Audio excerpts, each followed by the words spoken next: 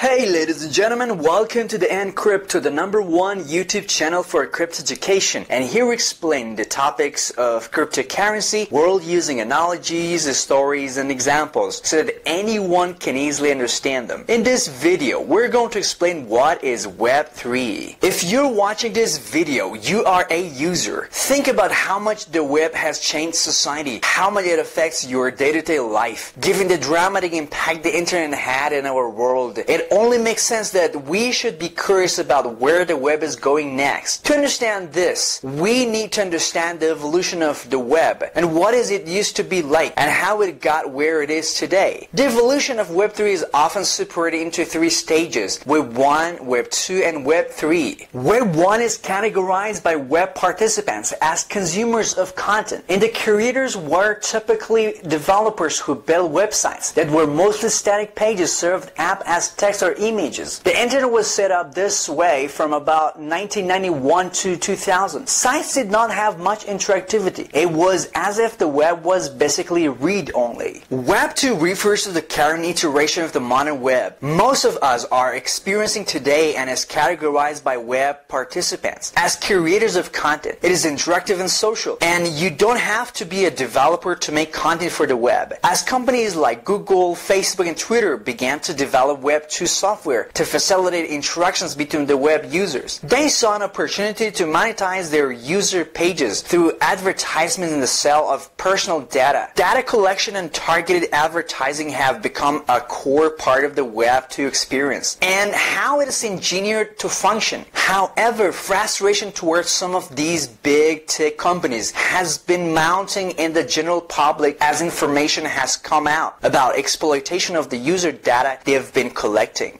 Enter Web 3. You could think of Web 3 in terms of participants as owners, because the most fundamental difference between Web 2 and Web 3 is the decentralization. In Web 2, developers build applications that run on a single server where the data is owned and the app is operated by one central authority. In Web 3, applications run on decentralized networks of many peer-to-peer servers and leverage a distributed ledger technology known as a blockchain. Participants are able to host one of these peer-to-peer servers or nodes, or create, govern, improve, and otherwise contribute to the network and be rewarded with cryptocurrency tokens, making them owners with a vested interest in the web who stand to directly benefit from its success in Web 2. A developer might pay a cloud service provider like Amazon Web Services to host and provide access to their application on the web. But with Web 3, instead of going to Amazon, that money goes directly to the network participants, and the Web 2 companies might pay YouTube or Facebook to show their advertisements in a feed of targeted users. Once again, with Web 3, this payment goes directly back to the participants. In other words, imagine earning revenue from the ads you watch online. Web 3 also introduces the opportunity for native payments through cryptocurrency tokens. It's easy to integrate software, while it's like MetaMask into decentralized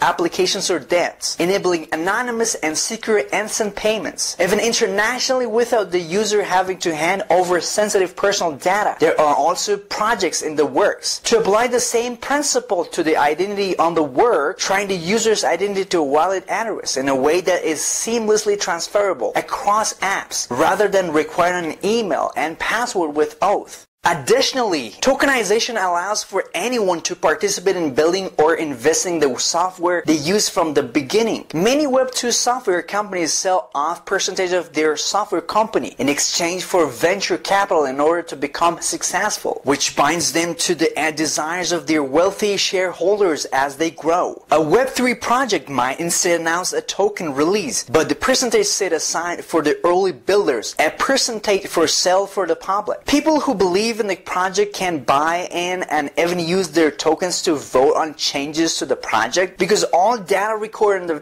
blockchain is immutable and transparent. Everyone will be able to see exactly what happens with the funds. So when is all about the Web3 stuff going to happen? Well, it's already happening right now. The internet is going through another paradigm shift from right at this very moment. And I think it's important to keep an eye on what's going with Web3 Web3 projects. If we want to stay on top of where the Web3 is going, the internet is going through another paradigm shift right at this very moment. And I think it's important to keep an eye on what's going on with Web3 projects. If we want to stay on the top of where the web is going in the future, if you want to learn more about it, you can subscribe to this channel where I'll be making more videos. And as always, if you enjoyed the video, smash the like button, subscribe to my channel. Thanks for watching.